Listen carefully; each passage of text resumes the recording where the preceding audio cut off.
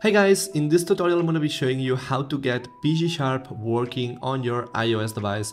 This works for iPhones, for iPads, any iOS device, so you'll be able to get this PGSharp, you will be able to install it.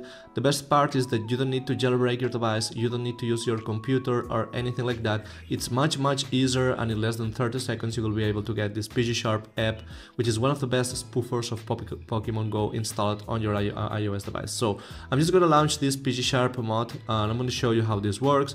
So as you can see here, you will notice that here we have the mod menu that we can open and tweak all the settings. This is the PGSharp mod menu, and I'm going to select here fast my bird date so I can show you how this works.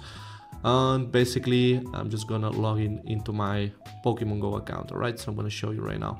The best part is that PGSharp is one of the best spoofers that has anti-ban, so you can use it without any issue.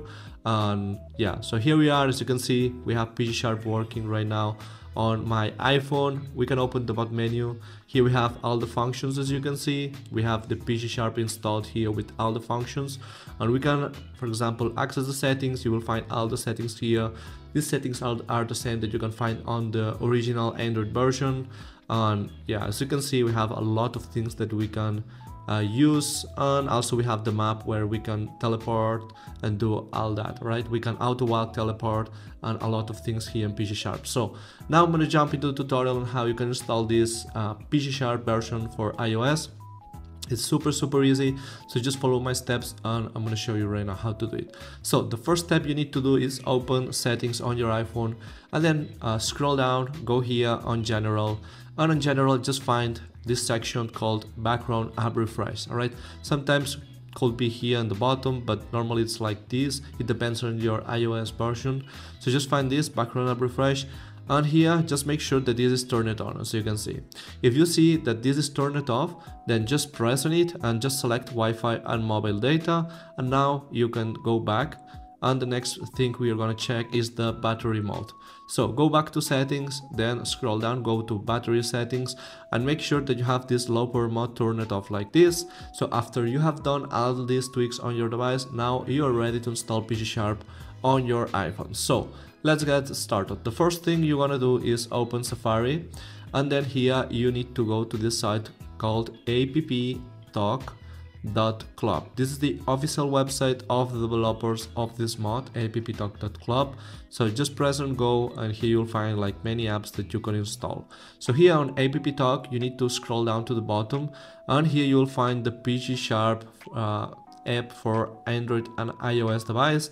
And to install it is super simple. We're gonna tap one time on it and then tap again here on start injection, and as you can see, this will make the website connect with your phone and download PGSharp automatically through the browser that you are using. So basically how this works is that the website will connect to Safari and will create an extension that will be basically created in your home screen, and that extension will work like a normal app. So after this gets created, you can just run the app and just play PGSharp like normally, like any other app. And now you need to wait until this gets complete, and after this gets complete, you will be redirected to this page with this successful message. This means that the app has been correctly installed. Something very important you need to know is that before you see this, you might see some instructions. Normally it's like installing one or two apps on your device. All the apps are from the app store, so you don't need to be worried, and just complete various instructions like open for 30 seconds or create an account or something like that. It's very little steps that you need to do, and after you do that, you will be redirected to this page.